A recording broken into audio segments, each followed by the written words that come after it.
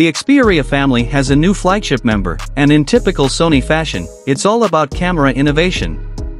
Today, the Japanese company announced the Xperia 1 Mark V, a premium device featuring all the bells and whistles of the previous 1 series flagships but with a newly developed stacked CMOS image sensor with 2-layer transistor pixel tech. So hey everyone, I am Ayush, and if you are new here, don't be shy, do subscribe now. No radical changes have been made to the design of the Xperia 1 Mark V. The phone sports the trademark 21:9 aspect ratio with uniform bezels on the top and bottom of the screen, front-firing stereo speakers, a pill-shaped camera bump on the back, and a side-mounted capacitive fingerprint scanner. There are subtle changes to the frame. It features gentle ridges going around it to help with grip. The back of the Xperia 1V is made of Gorilla Glass Victus 2, but it features a special treatment that makes it feel like the surface of a pro camera. Described as functional tactile design by Sony, the Xperia 1V boasts a distinctive, grippy texture that feels almost rubber-like. Despite this unique feature, the phone maintains the typical look and feel of a Sony flagship, making it instantly recognizable and demonstrating the brand's ability to establish its own identity within the competitive smartphone market. The 6.5-inch OLED screen on the Xperia 1V features 4K resolution, the aforementioned 21:9 cinematic aspect ratio, real-time HDR drive, and a swift 120Hz refresh rate. Powering the Xperia 1V is the latest offering from Qualcomm, the Snapdragon 8 Gen 2, along with a generous 12GB of RAM and 256GB of internal storage.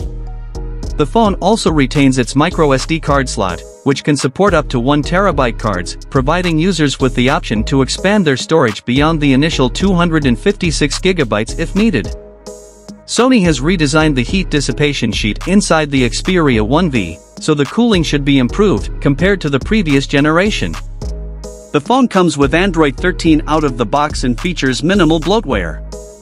Instead, you'll find Sony's pro-grade creator-centric apps, Photography Pro, Videography Pro, Cinema Pro, and Music Pro.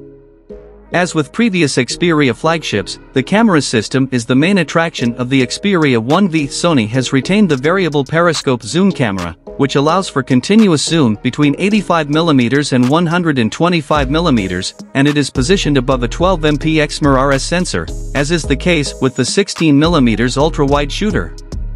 But the real innovation is happening under the main 24mm lens, which features the aforementioned newly developed XMR-T sensor. The pixel structure of this sensor is a bit different from conventional image sensors in mobile devices. Sony has implemented a technique where the photodiode and transistor are separated and placed on different layers, stacked on top of each other. This allows for independent fine-tuning of their respective sizes. The end result is a significantly increased amount of light captured and reduced levels of noise. Compared to the previous generation, the sensor in the Xperia 1V is 1.7 times larger, January 1st 35-inch, resulting in improved low-light performance that Sony claims is twice as good as its predecessor. Although the pixel count is 52MP, due to the specific aspect ratio of the shots, only 48MP are effective, and the sensor uses pixel binning to produce 12MP images. Sony has also improved its AI computational photography capabilities, resulting in better performance in modes such as night portrait, daylight portrait, and night view. Additionally, the phone features technology from Sony's Alpha camera department, including high-performance real-time AF, real-time IAF, and burst shooting. A comprehensive review will be available soon. There's a 5000 mAh battery inside the Xperia 1V, which should allow for 20 hours of video playback on the 4K screen. The Xperia 1V supports wireless charging, and the wired fast charging tops out at 30W. According to Sony, this should be enough to charge 50% of the battery in 30 minutes. The Xperia 1V will be available in late June for approximately €1399/£1299. It will be available in black, platinum silver, and khaki green.